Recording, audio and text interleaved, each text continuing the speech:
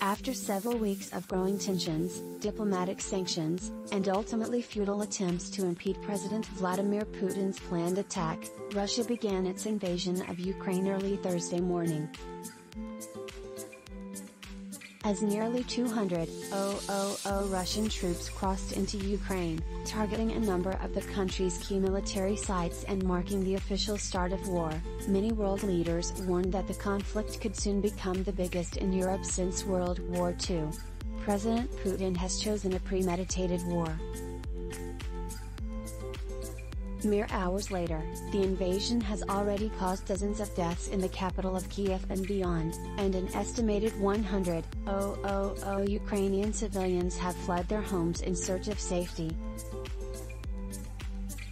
Supermarkets, pharmacies, ATMs, and gas stations are overflowing with people, as they rush to stock up on supplies. Subway stations are being used as bomb shelters, and some parents are even putting stickers on their children to indicate their blood types.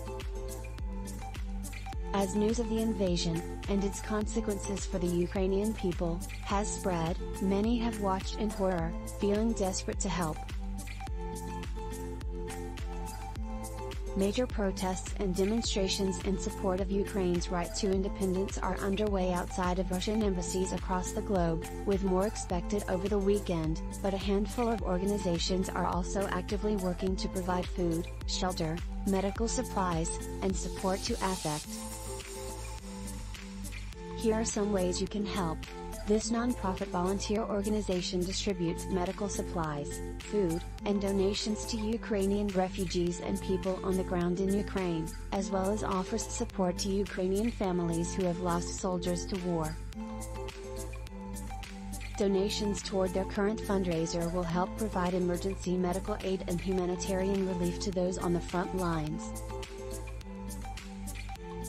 The UN Refugee Agency, USA for UNHCR, is accepting donations via a restricted fund to provide emergency aid to children, women and men displaced by the violence in Ukraine.